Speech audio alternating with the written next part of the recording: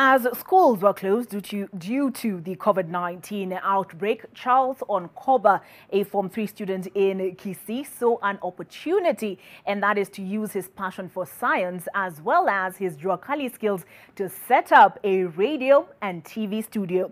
He uses it to do what he does best, and that is reach out to his followers, viewers, and fans on social media. He's gained popularity on TikTok, where he has more than 16,000 followers with over 133,000 video likes.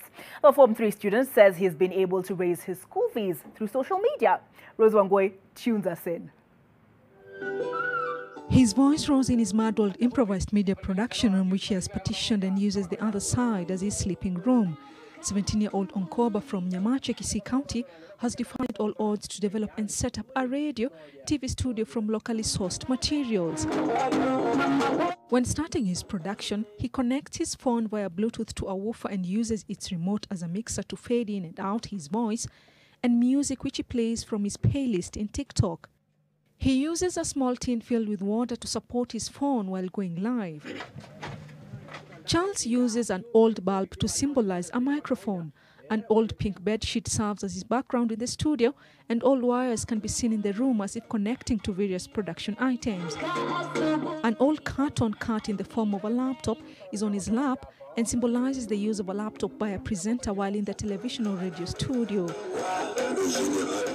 The last born in a family of 6 says his poor background inspires him to be hardworking and innovative.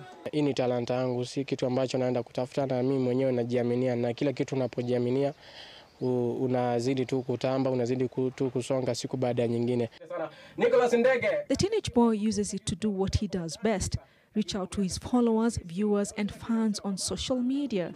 He went online last year. Watu wamekuwa wakipokea kanda zangu za video pale kwa njia iliyo mufti, kwa sababu kwa sasa ni kama watu kama more than 5,000 wamesubscribe pale kwenye channel yangu ya Kangwana Media kwa YouTube. Nimeingia pale kwa TikTok, nina 16,000 followers. Nashukuru kabisa kwa sababu hata mwezi sijamaliza, lakini naamini kwamba wananipa motisha wao wenyewe kwamba siku moja zidi kujituma, utafikia malengo yako. Watu uniuliza kwamba wewe inakuaje, labda una record, una sauti nzuri ya Kiswahili.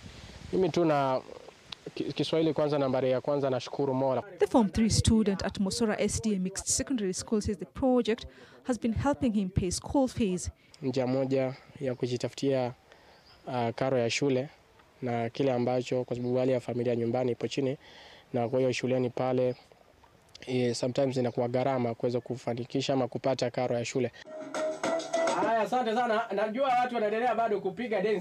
He wants to be a broadcast journalist when he completes secondary school. Mtandao wa YouTube, hakikisha umesubscribe. Ozongoi, NTV.